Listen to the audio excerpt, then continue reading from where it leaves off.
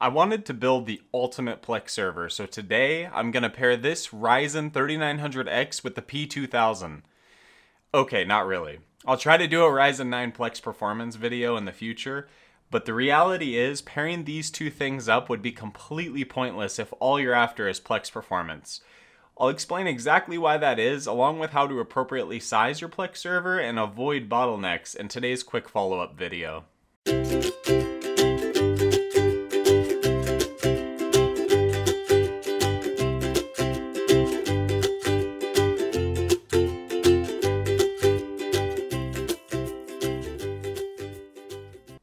I've gotten a lot of emails, comments, and requests to test the P2000 with AMD CPUs. The fact of the matter is, as of the posting of this video, Plex simply won't switch from hardware to software transcoding once your GPU or iGPU is at 100% load. So if you pair a P2000 with something like a Ryzen 3900X, you won't get any better Plex performance than if you had paired it with a Ryzen 5 2600.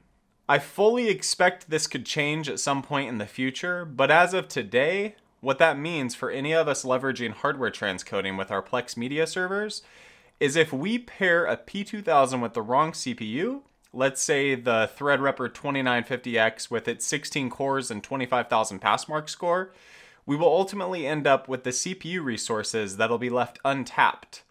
This obviously assumes you are using your Plex server for nothing else but Plex. If you run virtual machines or other jobs on your Plex server, the CPU will obviously get utilized, and adding a P2000 is a great way to free up resources for other tasks, which is exactly why I have dual E5 2690 V2s in my server.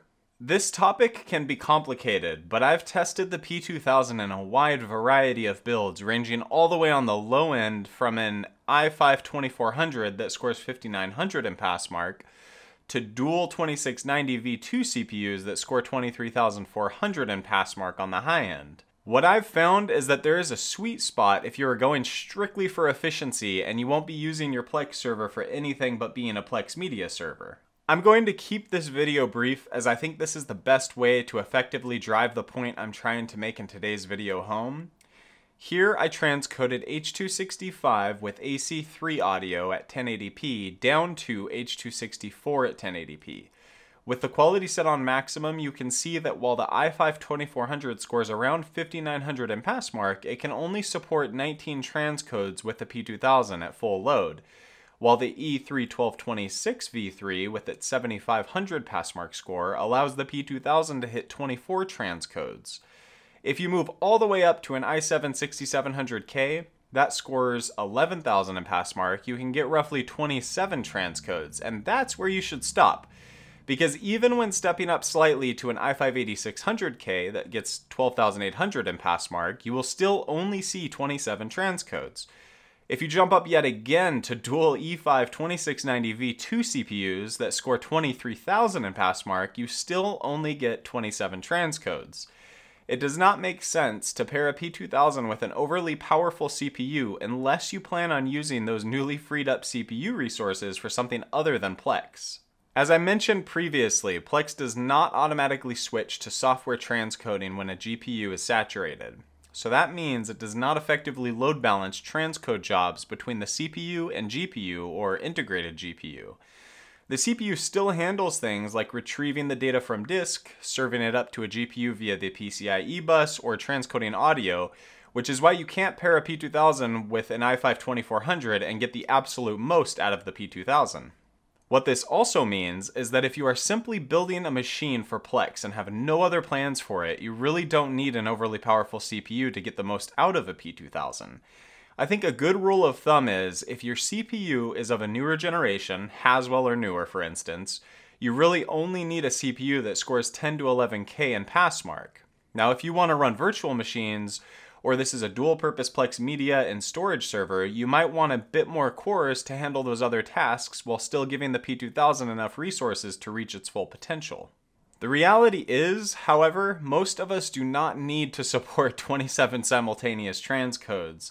So a slower CPU, even something like an E3 1226 V3, while still bottlenecking the P2000 from reaching its 27-ish transcodes in our previous test, is still a totally respectable pairing. The main purpose of this video was to inform our viewers that it is not necessary to pair a P2000 with a crazy powerful CPU like the Threadripper 2950X.